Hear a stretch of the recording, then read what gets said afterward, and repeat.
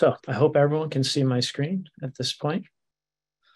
And if you can't, well, then I'm sure I'll hear pretty quickly if there's an issue here. So looking good, Roderick. Looking good. Excellent. Thank you very much.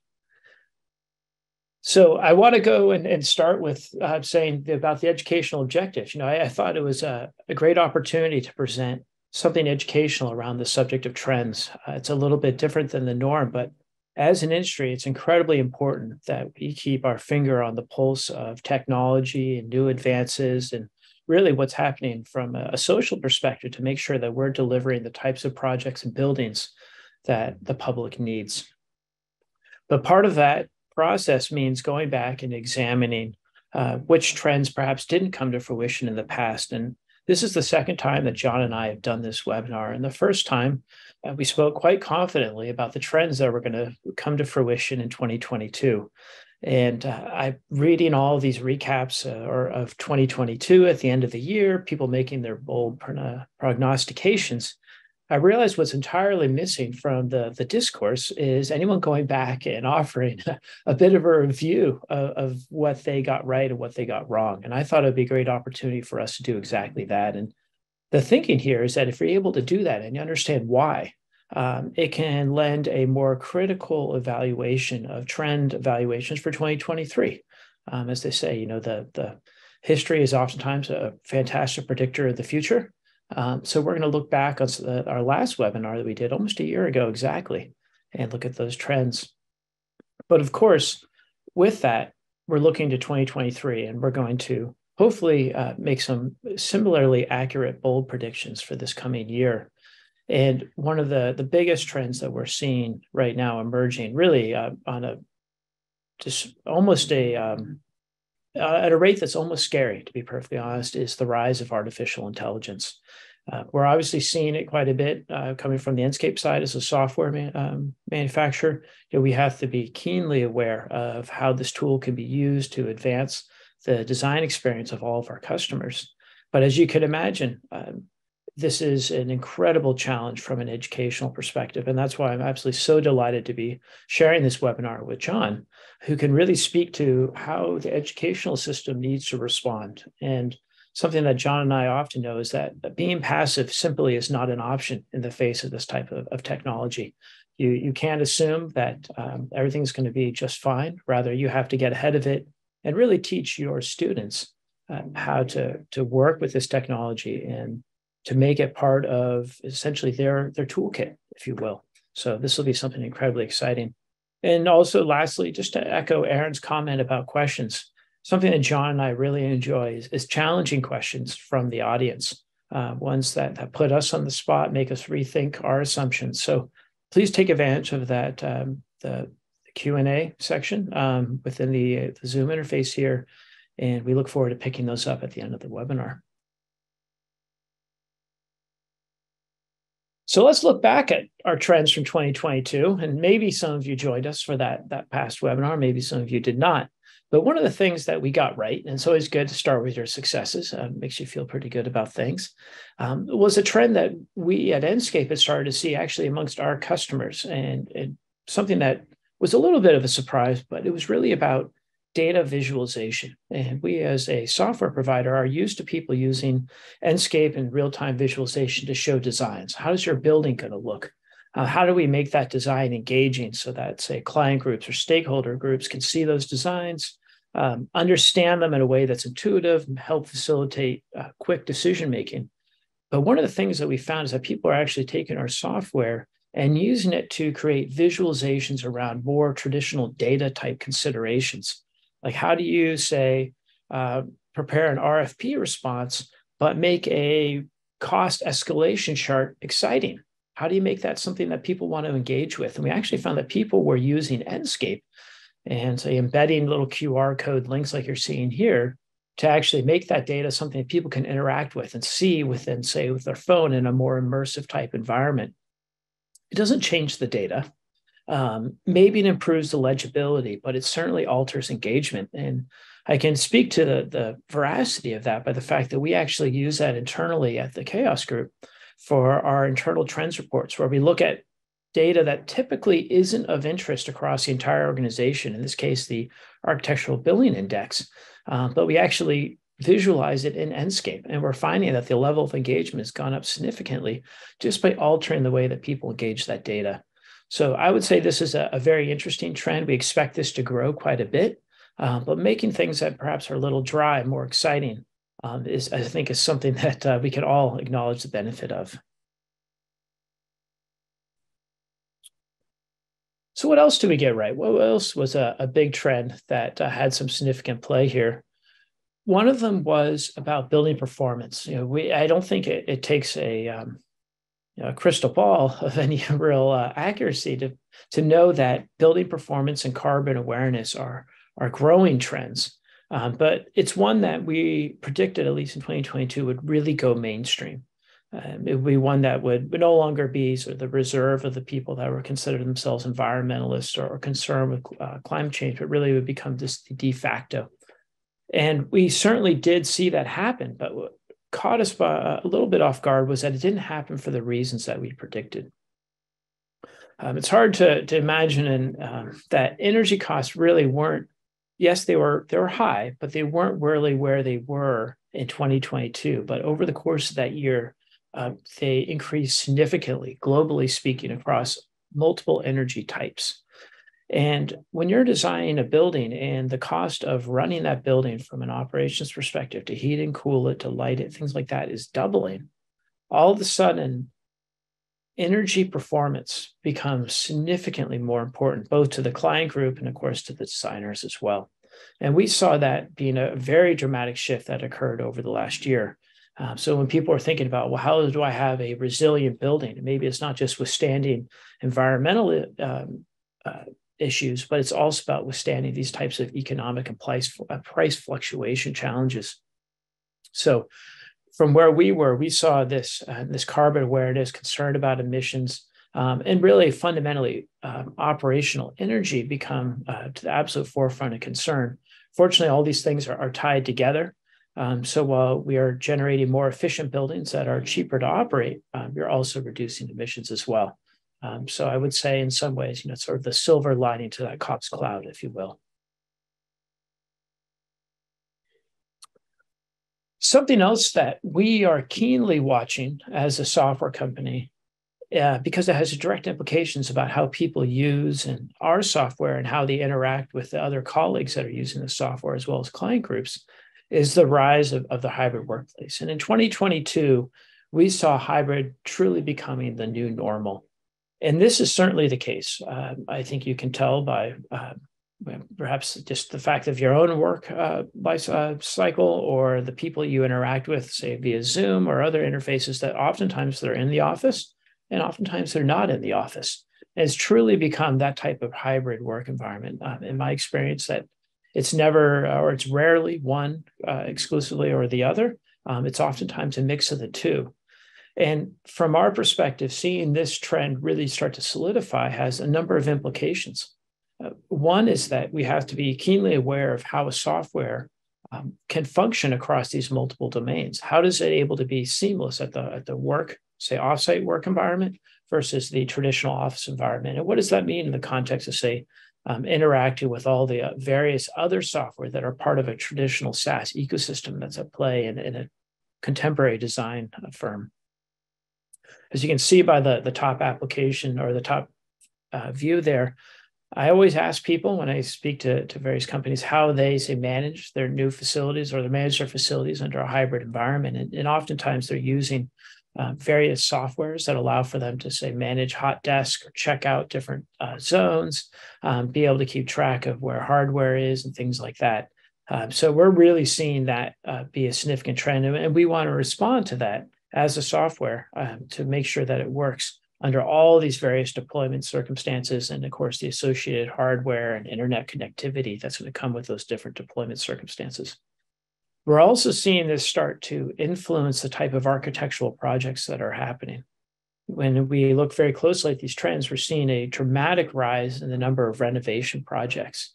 There's a lot of reasons why this may be happening, but one of the ones that we hear from speaking with our customers that are obviously with designers is that people are recognizing that how buildings were designed prior to this rise of the hybrid work environment essentially doesn't work as effectively as it should under this new context.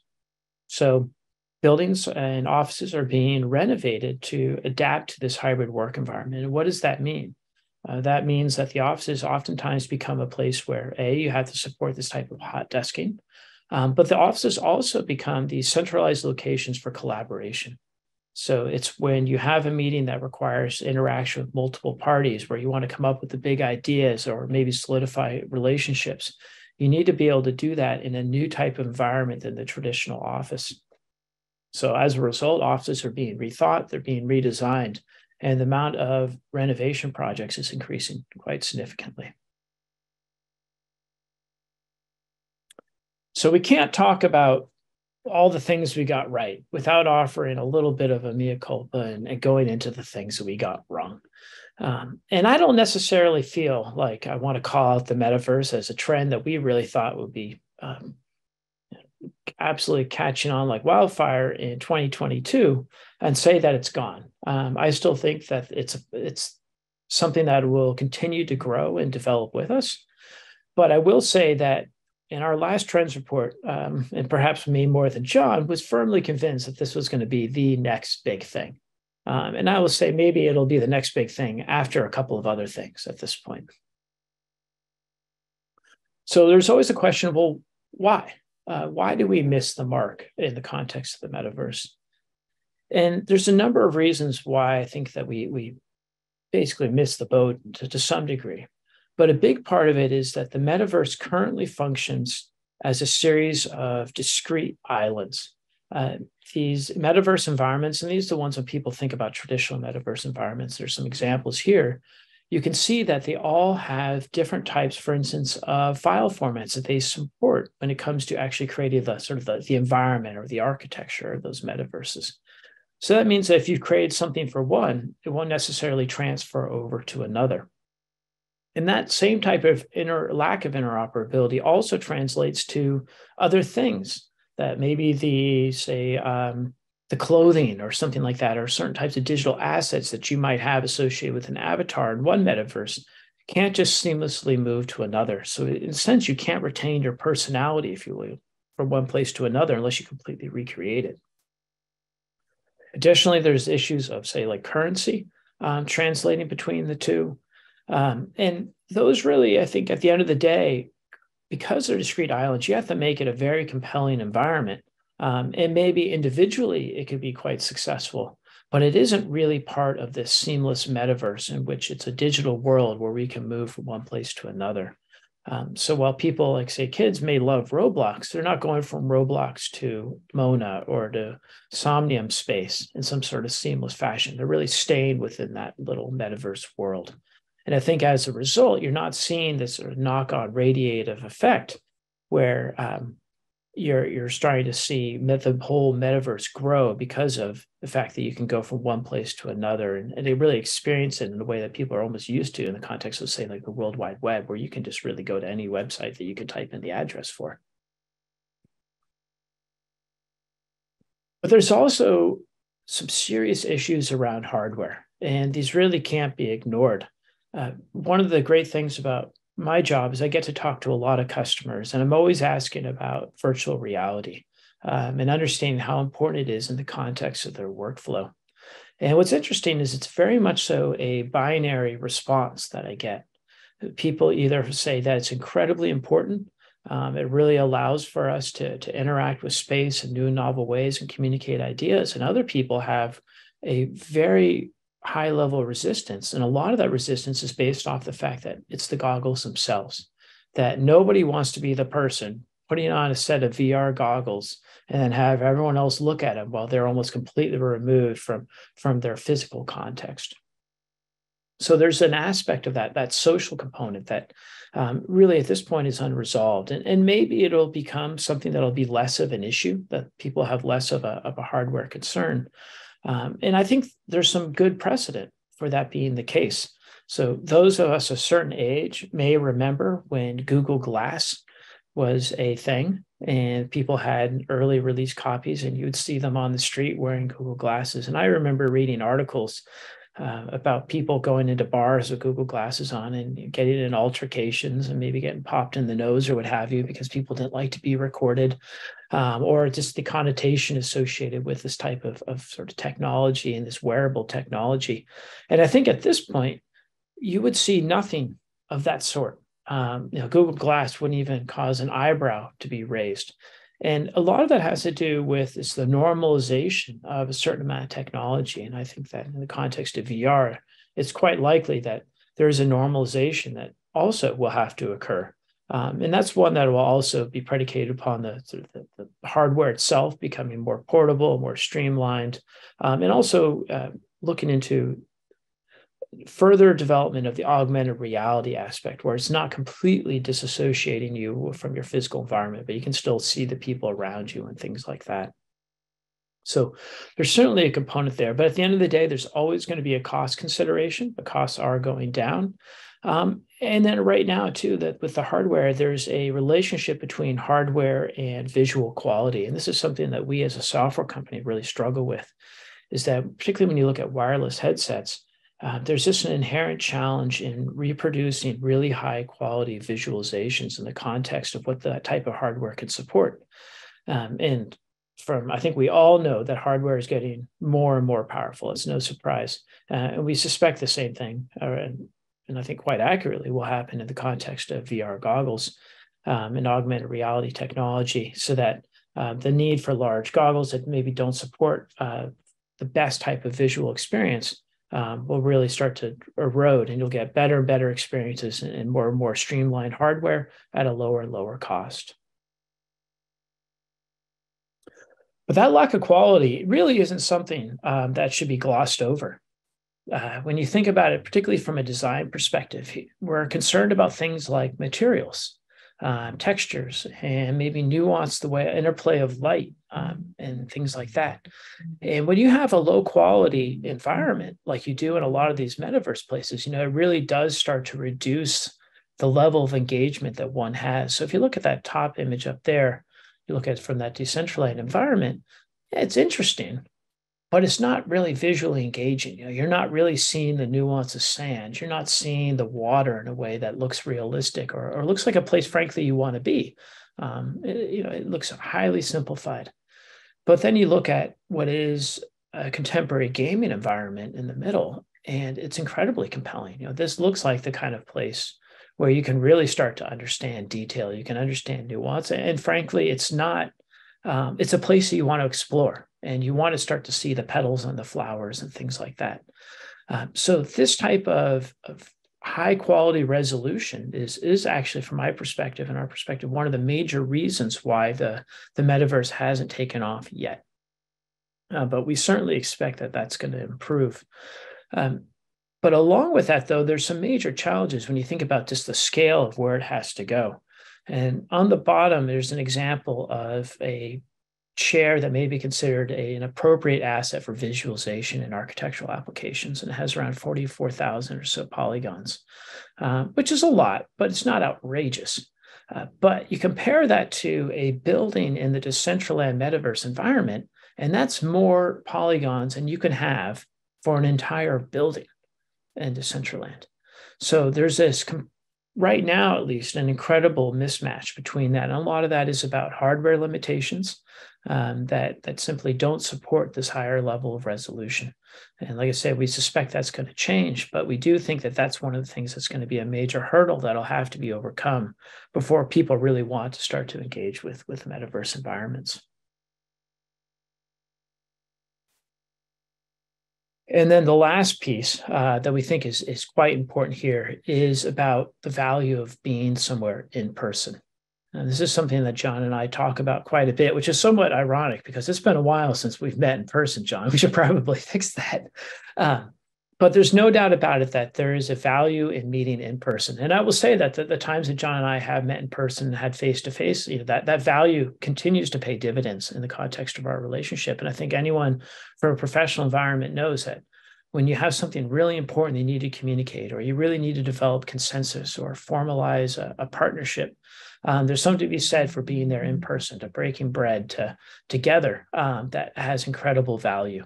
And that's one of the things that you you simply can't replace with a metaverse type environment. And so it's not to say that there isn't a time and place for those sort of immersive environments, and there's not that there isn't value there. And it's not that you can't have great relationships. But at the end of the day, there simply is no replacement for the in-person experience. And so from our perspective, that's one of the things where the metaverse environment, it needs to be acknowledged as maybe sort of one piece of that social and interaction toolkit, but it's not one that is going to be able to supplant that in-person interaction. Oh, that's right. And this is actually, it wasn't quite the last thing I forgot to mention, of course, is the underlying technology in a lot of metaverse environments is the idea of blockchain, and that there is a capacity for ownership predicated upon blockchain technology. And this is something you see both with the way that things are paid, whether or not the clothes that you're wearing in a metaverse environment are really the ones that you're sort of allowed to wear and things like that. And what's interesting here is that we've seen a lot of pullback from people's, at one point, incredibly high enthusiasm around blockchain and NFTs. And part of that is really the repercussions of the FTX fallout.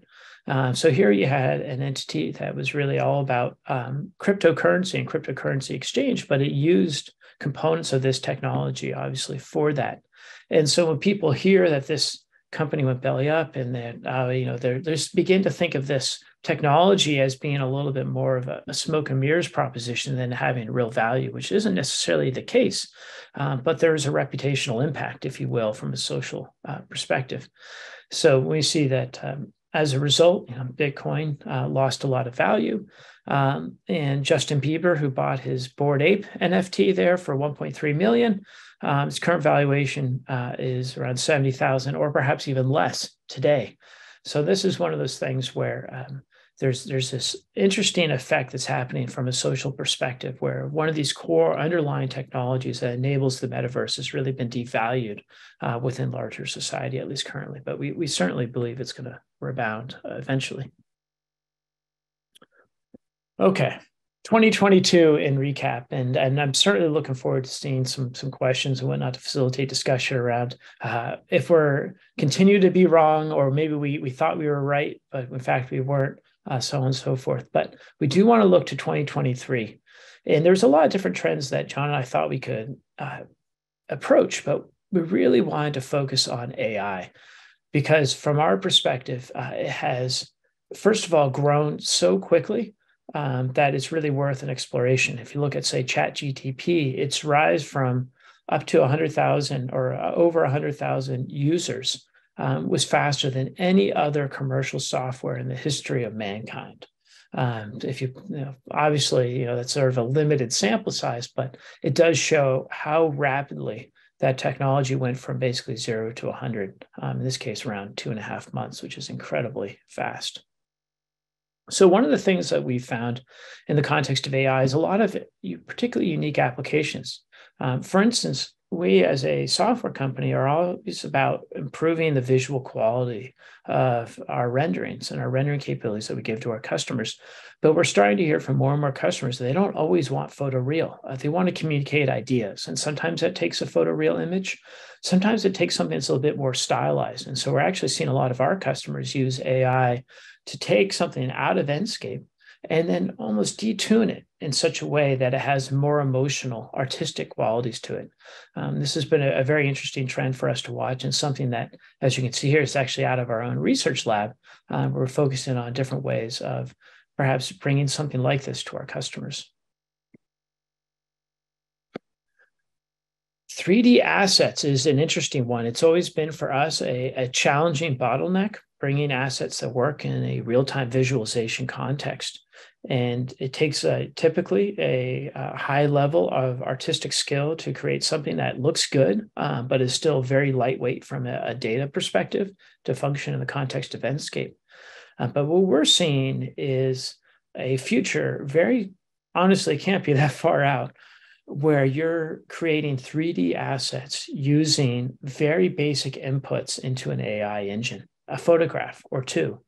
and you can create a compelling 3D asset, or you have an existing 3D asset and you can create variations of it very rapidly leveraging AI. This is something that has gone from maybe a few research papers, for instance, in this case, put out by NVIDIA Labs, to something that we suspect will be in the marketplace in a way that's going to be absolutely usable for our audience in short order. There's also the use of AI to start to sort data, because obviously with AI and with just architecture as an industry as a whole, we create enormous reams of information. And how do you sort that information right now? It's sort of your typical keyword search, or you're looking through tags and things like that. But we see an opportunity for AI to become a much more intelligent and almost intuitive search partner, looking through these big data sets, these big buckets to find exactly the right information that you're looking for. And then from there, of course, perhaps manipulate in such a way that it's perfectly tuned for your application.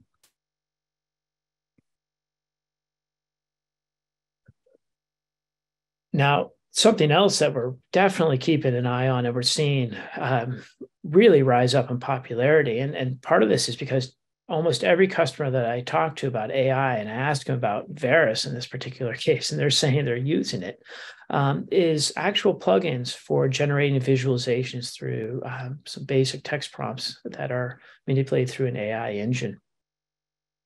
One of the things I was saying to John earlier that impressed me most about Veris is they're able to make that Revit advanced sample project look like a compelling piece of architecture. So they're onto something pretty impressive if they're able to do that. And from my perspective, this is the type of technology that a company like Enscape needs to be keenly aware of, because we can see this as an incredibly powerful companion to the type of traditional user interface that we might offer. And as you can see from the qualities of the visualization, they're really not bad, to be honest, actually quite good. And they provide a really effective way of rapid design exploration. How can I just subtly change aspects of it, maybe to generate ideas? Maybe this isn't trying to be that perfect visualization that shows exactly what's going to be built, but it shows a lot of really compelling ideas very quickly that allow for designers to do what they do best, which is to take these ideas and really bring them into some type of design that can be constructed. And that yields, I think, what we see as one of the big components here of AI, which is the rebirth of really artificial intelligence-driven design itself. So this isn't just about a visualization, but it's actually about using a series of inputs and constraints predicated upon a particular location and programmatic requirement for a project to actually create a design itself. And we see this as something that a lot of the components are already there. They're just sort of begging to be put together. And some people may remember the original Flux Metro project that came out almost 10 years ago. And for those that saw it, I recall there being a incredibly negative reaction on the part of the design community to this software, where you can put in zoning requirements, location, environmental constraints, programmatic requirements, and then from that, generate a piece of architecture. And there's no doubt that the architecture it generated, I would say, was poor from a design perspective, but it did fit the rules, so to speak, but people hated it. And I think we're seeing a very different era now where both AI is a heck of a lot better, but also people simply don't have that same fear of AI as they might have had a few years ago. And partly because it's really proven to be so good as this companion that allows for sort of rapid idea generation. And so we suspect in the future that people are going to be comfortable with AI far more so to the degree that they're actually willing to use it to start to generate some additional forms, massing, and ideas. And from that, it starts to raise questions about, well, then what is in fact the role of the designer in that context? If you actually have AI generating the building for you. So before I hand this over to John and he talks about the educational implications and what this means really from a pedagogic perspective, something that we see in the context of Enscape, and as we think about the ways that our software needs to adapt to this, essentially this new AI future, there's some aspects of what we want to provide to the designer that really start to fit into their new role. And one of the key components of that new role is that the designer becomes, as we like to think of it, the master of prompts. They are the conductor, whereas AI maybe is just a tool. It's an extremely sophisticated tool, but it's a tool that does in many ways what you tell it to do. But we need to learn to speak its language and understand what those prompts are. How do you get it to essentially start to resonate where your prompts yield the outcome that you desire? And this is something that we feel is incredibly important. The other thing that we feel is incredibly important for designers to be is that confident voice of quality assurance, if you will, that's willing to push back on AI to really make sure that the project is meeting those requirements with respect to health, safety, welfare, things like that. And one of the challenges that I feel is that AI is so intelligent in a way that it takes a lot of confidence in a way to push back on it, to say, no, this isn't right. In fact, as a designer, I know that this isn't right. And that's going to be a new skill set that I feel that designers are going to have to develop in response to AI as a tool. You simply can't trust its outputs. It'll be maybe right 90% of the time and horribly wrong 10%. Or maybe even 5%, but that horribly wrong can be extremely serious. So there's a real responsibility on the part of designers when using AI as a tool. Another component that one of the things I love most about architectural industry is that at the end of the day, it's about putting something in the ground, or it's about creating a physical environment, perhaps. It'd be a better way of putting it. And at the end of the day, AI is not going to literally build that building. That's still a physical process that requires the craft of humans. And managing that process and going from that idea to that physical reality is still something that architects are absolutely instrumental in making sure happens and happens the way that's intended. And then lastly, of course, and it really maybe this gets back a little bit to that quality piece, is you really navigate AI and it's as a tool set to ensure they understand essentially what's real, what's not, what is in fact a design that's actually functional for a given project, what is in fact appropriate, safe, all those sort of things. And that's fundamentally, from our perspective at least, when we look at AI and what it means in design, where the designer needs to start thinking and where we need to start thinking as a software. So with that, I'm going to hand it over to John and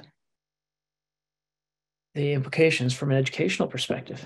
Thank you, Roderick. And I think a lot of the issues that you're identifying in the profession is these are the prompts that we think about in education, because our job is to prognosticate and figure out how to position our students to go confidently into a future that is changing so quickly. So some of the things that we look at are things outside of our narrow remit. Say if we're a design school, say teaching architects, we're also going to be looking at, say, trends in art, trends in fashion, trends in other kinds of arenas that can give us insight into what might be coming down the pike. And so if we look at this example, this first example is something that hit the media in the summer, and it was basically somebody who won an art show in Colorado and made a lot of people very angry. And so this basically is an example of how current generation of AI can augment artists and designers' activities. So tools like Midjourney and DALL-E, they're already part of the designer's toolbox.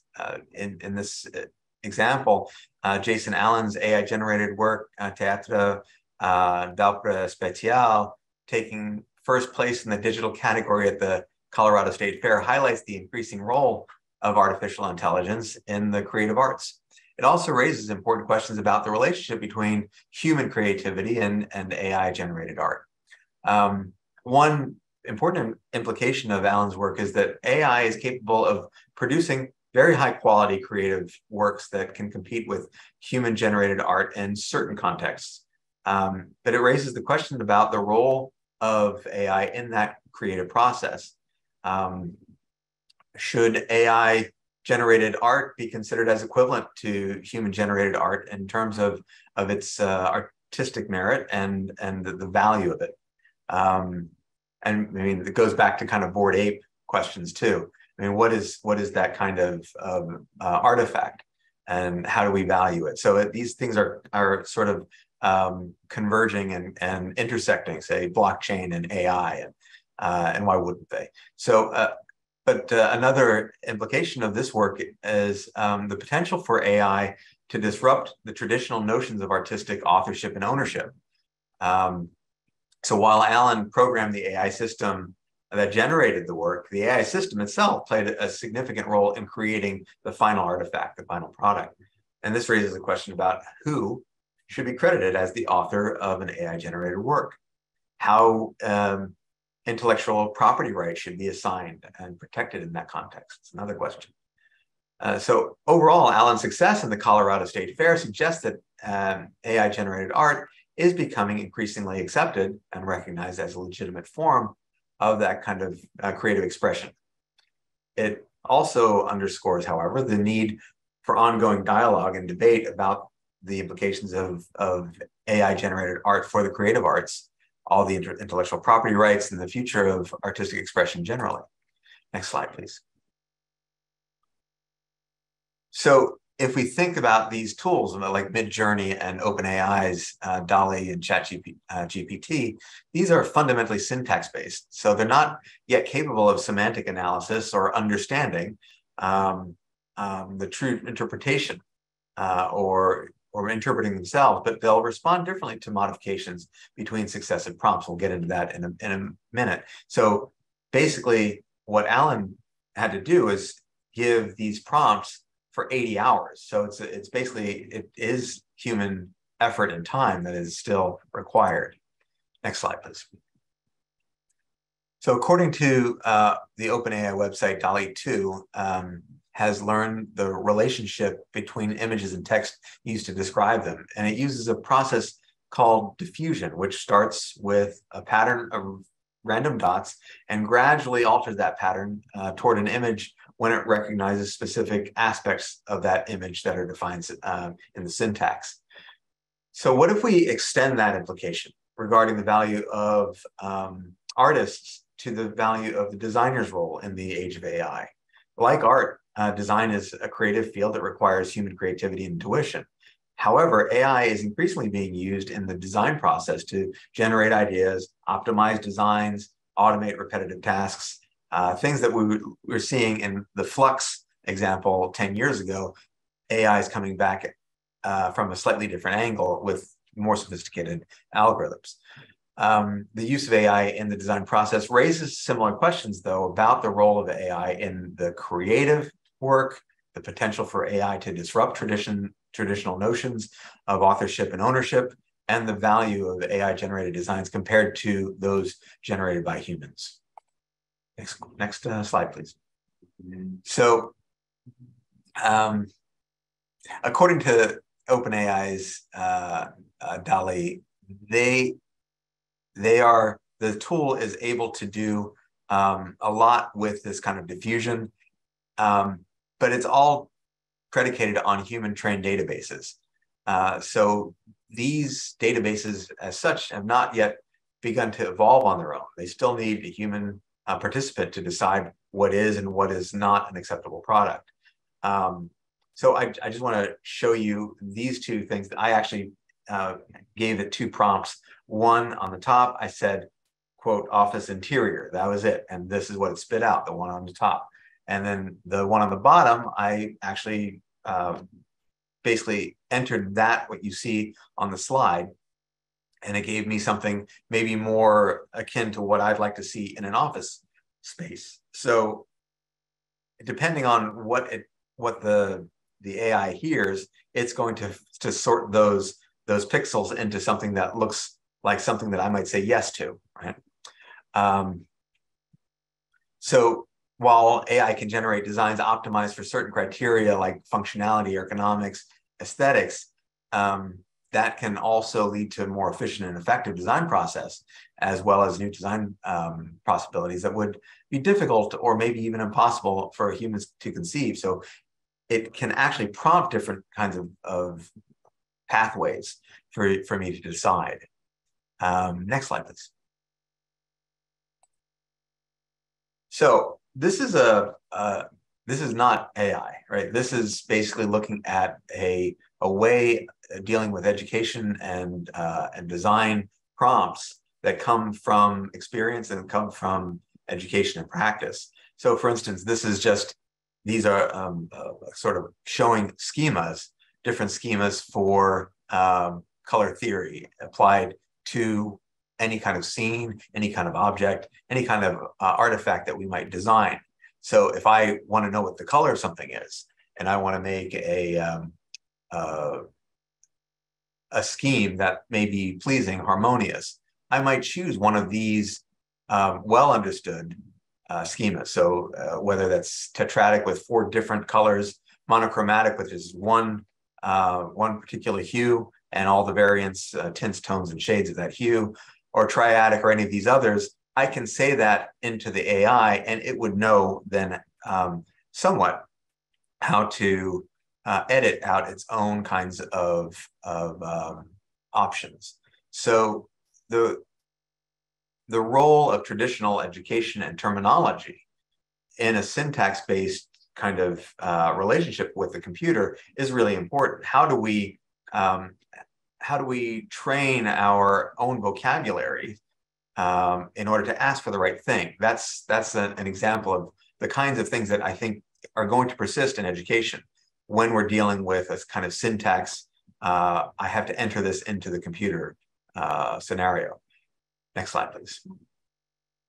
However, there are alternatives to that syntax heavy human-computer interface that are currently being used in DALL-E and Midjourney. And these things are developing very quickly. So here you see an example of what it would look like if a computer is reading your brainwaves. And this is actually real. This is not sci-fi. So if you look at the image on the top, the teddy bear on the top, and the computer reads your brainwaves, it will interpret those brainwaves to be the teddy bear on the bottom. Same thing all the way across from left to right.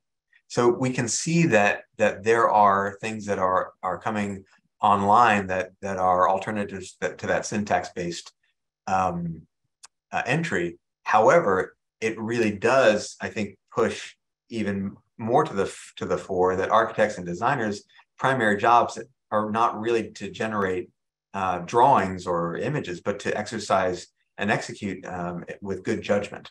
And so that's that kind of point that Roderick was making with respect to what it is that the designer is really here to do, and that is to bring things, in some cases, in many cases, especially in the AEC field, into the physical reality. So it's not enough to say I'm going to draw something. I'm responsible as an architect or a design professional to make sure that we are actually delivering the thing that's appropriate to the design brief. Next slide, please. So when we think about the tools that we currently use, things like Revit or Rhino or 3ds Max, in conjunction with tools that help us to visualize, like Enscape, like Cays, things that are depending on which industry we're dealing with, whether it's gaming or remains in the virtual or something that will eventually be physically manifested. We are responsible for doing the work in the most efficient way possible. And some of these tools, these geometric modelers, allow us to exercise our professional judgment in a kind of shorthand, because we get used to using these tools and we can go very quickly without going through either hooking ourselves up to a brainwave monitor or trying to enter syntax into a kind of verbal or text-based prompt box. It's about bringing our unique perspective that is that's shaped by our training, our experience, and our cultural background. Architects, designers, they have the ability to see beyond the technical constraints and parameters of a project to create designs that are innovative and functional, and also aesthetically compelling. So in short, while AI can generate images and models, the role of the architect or designer is to bring creativity, intuition, expertise, and the human touch to the design process. The best designs are often the result of a collaborative process that integrates the insights and capabilities of AI with the vision and creativity of human designers. So if you look at these 7 C's that are here, these are sort of future-proof factors. If you are engaged in these kinds of things as a human being, you're likely going to be still doing that in the near future, in the mid future, and maybe even into the distant future, because they are fundamentally human. Yes, the AI is evolving quickly with our help, but there's things like care. If you look at how many nurses are still needed in the economy right now, it's just we can't find enough nurses. They're dealing with the empathy issue, the care issue, and also the physicality issue.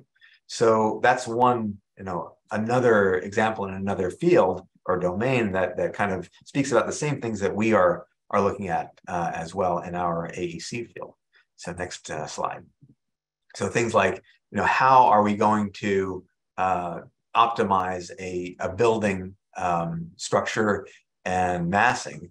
We will bring these kinds of things in collaboration with our AI systems within our regular geometric modelers, and we'll talk about them. We'll figure out, well, what is the most important thing? What are the kinds of what are the priorities that we've got? And that's, I think, a very important thing to think about as we figure out, well, what are computers good for, and what are human being designers really great at doing? So I want to just end with the last slide, the key takeaways we have. So we are anticipating that extended reality, that's AR, VR, MR, will continue to evolve in 2023, along with increases in carbon awareness, energy efficient buildings, and hybrid work practices. We think that the metaverse is unlikely to reverse its current downward trend or gain popularity in 2023 without significant changes, but those changes will likely be integrated after, I think, what is it that Zuckerberg calls it, the year of efficiency ends. So artificial intelligence is another thing we believe will eventually become a very powerful tool to augment the design process with the correct training within the AEC industry and beyond. And then finally, with the inclusion of AI within higher education curriculum, that's a priority and largely unstoppable. More advanced conceptual skills are critical to properly use AI to reinforce the learning requirements and standards for the responsibilities that future designers will have to face. So with that, I think we kind of hit our mark. We think we have maybe 9 or 10 minutes to take some questions. That's right, John. And there are. The audience has quite been stirred up by this discussion of AI, as you might expect. So I'll jump right into what we have going on here. Ronnie says, it seems the emotional connection is not met with AI. Any thoughts about that? What's not met? The emotional connection. Yeah. I mean, when you look at things, there's something of the uncanny valley that I think it persists. We see this in kind of animation and trying to create verisimilitude between a human expression and something that is computer generated. And I think that will persist for some time. I think there's always going to be this kind of thing because the hand, the eye, and the mind work together in a kind of synthetic way that's immediate and recognizable by another human being. So yeah, there's a little funkiness going on in there, and I think that will persist. Roderick, what do you think? I think it will persist to some degree, but I think also it comes down to how people know something is created. If I know something is created by a person, or say I'm talking to a person on the phone for help with some service or something, there's an emotional component that's inherent in that communication, because I know it's generated by a person, or I'm interacting with a person that has feelings and things like that. With AI, what's interesting to me, it comes down to almost a degree of honesty. If I don't know it's AI and I'm able to be fooled, then I suppose there is that emotional component. And I'm in fact being deceived into having an emotional component that really is supposed to be predicated upon a human interaction or the human input of effort and craft. So I think that gets a little bit to this idea of authenticity. And in fact, when I see a really great piece of architecture, knowing that it came from the idea of a person, that almost lends a degree of emotionality to the design itself, my experience of it. And I frankly am a little worried that in the future, I'm going to be lied to in some ways. And I'm going to have an emotional response to things that were AI generated, where I don't feel that's honestly something that I want. I want to have that emotional response in relation to what people or an artist are trying to elicit from me. So Harvey has quite a little bit of background about himself to preface his question. So he says, as an old school architect that drew and rendered his design concepts in marker, pen, and ink, it seems like AI creates a menu of canned images based on entered criteria. That makes the designer a customer selecting which meal he wants to eat from the menu that the computer generates, although possibly substituting mashed potatoes for fries, rather than the designer creating an image to match requirements. So then the question, where does responsibility for creation start? And is it with the designer of the algorithm or the AI itself? I'd say absolutely. It depends on how it's being used. And I think if you really are using a design by prompt exercise, it's almost a trial. It's designed by trial and error, is what you're doing it with something like that. And there, the tool takes on an enormous amount of responsibility, and the designer just becomes almost like a curator. Like, yes, I like it. No, I don't. And so I think in a lot of ways, the software takes precedent in a circumstance like that. I suspect, and I'm more comfortable, at least with, like as often the case in new technology, a more hybrid approach, where, as like say in the context of Enscape, we have a lot of more manual inputs, or other products under the Chaos portfolio, such as V-Ray, have a high level of nuance that people can manipulate in a way that's very intentional. And what I would like to see, at least from an AI perspective, is one where it doesn't remove the designer. So it's like you say, it's French fries or mashed potatoes, and you're just choosing from a menu of what you want the design to be. But rather, you can use the AI as a mechanism for inputting prompts that would manipulate a number of things that you could do otherwise, but it's just a lot easier to tell it what to do than to actually do it yourself. And that to me is a nice way of perhaps negotiating that particular challenge. John, you have something to add to that? Sure. I mean, this is kind of what we were looking at with the first example of the artist's work. So if you look at the rendering of the work that won the prize, you know, it depends. And he was very honest. He said, "This is what I did. This is how I did it. And here's the artifact." And basically through that kind of honest kind of sharing, there was an agreement that this image, however it was created, was the one that was going to win. Now, there were other people who were there with the traditional media without the aid of the augmented process, that were understandably angry, confused, but they were in this same category where it wasn't off the menu. You could use this. So the idea of this way of working, I don't think it's necessarily saying, well, you can't do this, you can't do that. If you want to use that and you think you can get something out of it, go ahead. I think it's really a matter of what it is that you're trying to ultimately deliver to a client. If that's something that is helping you to generate ideas, and this is what we're seeing, a lot of it is just like generating these kinds of wall of images saying, is anything like this prompting me to then go in deeper?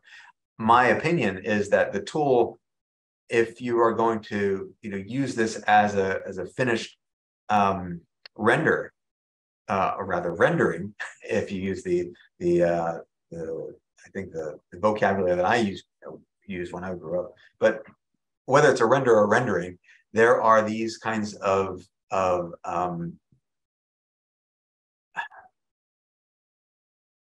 comfort level, a verisimilitude, an accuracy, a precision. I think it's harder to use this tool to come up with something that you have in mind. You have it in your head, and if you're trying to sketch it with those techniques, whether it's a orthogonal drawing, or a paraline drawing, or a perspective drawing, or a sketch that's lyrical with watercolor or something like that, there are these tools that are available that are traditional that can sometimes be very, very quick, very fast to get a precise idea rendered and communicated to a client. I think that's really where it comes down to it. How well does it help you to communicate the idea that you have in your mind about a particular project? And these things can get very complicated very quickly. So if you layer on these other processes, these cybernetic processes, it can actually make it harder for you to get closer to the thing that you want. Now, will maybe a personal AI that is trained on your own kind of work habits maybe come in later on? Possibly. It's not there yet that I've seen. Or a much more negative interpretation is that people just become lazy and say what AI generates is good enough, and I'm going to stick with that. And hopefully that's not what happens. I would hope that this audience today is not necessarily looking for that, because at that point, I think standards, it's not they even drop, they just disappear altogether, because everything is, it's something that looks like, to use the writer's example, maybe it's a potato, but I don't know if it's a French fry or if it's a mashed potato. And I don't really care, but I really do care. And so it's this kind of bespoke requirement that I want. I want a mashed potato. I do not want a French fry. And if I get a French fry, I'm going to send it back. Well, with that, I'm getting hungry, guys, and we are out of time. Thank you so much for this very lively conversation. I think it's incredibly interesting. AI is going to continue to be a subject at the forefront of everyone's mind for some time to come. And I look forward to checking in next year to see how your predictions pan out. So do I. Yeah, thank you all so much for attending the live webinar, 2023 Trends, a look at the biggest trends in the AEC industry, a CE Strong webinar series powered by the Architect's newspaper. This presentation was sponsored by Enscape. This webinar is recorded and can be easily replayed using the same registration link. Please allow 7 business days to process certificate of participation and AIA credit for this presentation. And with that, I wish you all a happy day, and we'll see you next time.